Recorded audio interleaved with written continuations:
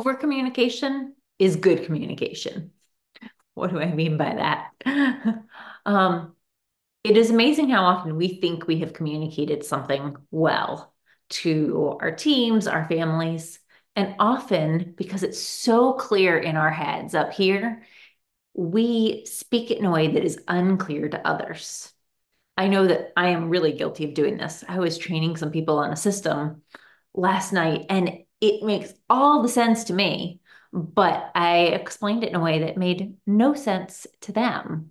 It is really important to include the details to make sure you're getting out all of the steps and not skipping them just because you can visually see all the steps in your head. And to be clear with your team. It's important to communicate not just to say it, but to be understood, to check with the people that you are telling something to, be it a training or setting a vision or otherwise, to make sure that they understood what you meant, that you didn't leave out details. Leave room for questions. Um, Often we are so clear in our minds, we are leaving out key details for others.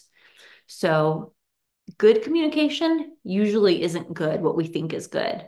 When we over communicate and feel like we've been saying something more, so much that we're probably beating it over the head, and someone is like, why did you say that again? That's usually when we're sending enough of a message with enough detail that they actually are understanding what we're trying to say. So make sure that you are over communicating to make sure that enough details are actually being communicated.